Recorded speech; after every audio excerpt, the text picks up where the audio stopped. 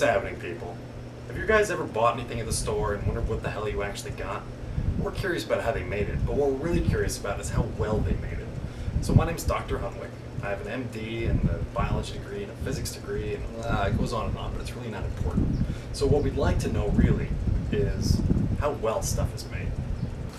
Okay, so what we've done in order to stress this glass to its maximum point, we're just going to add a candle flame to it directly, but we decided that a better way to do this would be to be a little bit more creative.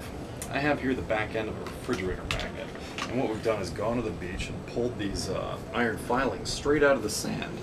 They actually just appear there naturally. So what we're going to do is add some iron filings to the glass. We've improvised using a parking ticket that you often get when attending the beach in Venice, California. And now what we're going to do is add a piece of steel. So we have a razor that we've already done a little bit of experimenting with. And we're going to pull out a piece of the steel.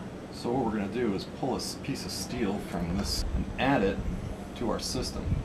So basically, the piece of steel should conduct, through the photoelectric effect in the microwave, enough heat to the iron filings to really stress this glass. Basically, we want to heat up the electrons to a point where the system becomes, well, hopefully unstable. We'll see.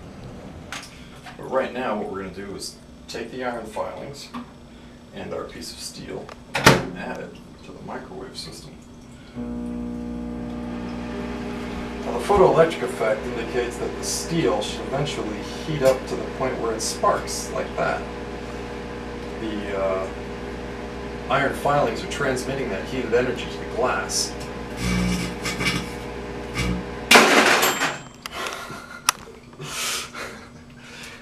It looks like we stressed it enough. I guess we should have left the plate in there. I don't know if this is too hot to touch or not. We'll probably find that the heat was transmitted to a central part of the glass. So you can see here what happened is the heat transfer fused the iron filings together and attached them to this piece of glass. Since the temperature wasn't hot enough to melt the iron, it's just loosely attached to itself and will crumble if you touch it. Okay, so we've cleaned up the microwave a little bit. And what the hell just happened? Basically, if you took a nucleus of an atom, about this large, the electrons are orbiting on the exterior. For a nucleus this size, the electrons would actually be approximately 1,000 yards away. It's 10 football fields. So the electrons in the outer orbit are responsible for all the chemistry that takes place in chemical reactions.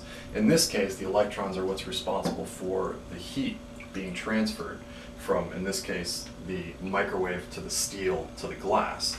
The heat heats up the electrons in the outer orbit, transferring their excitation generates heat. That's all we did.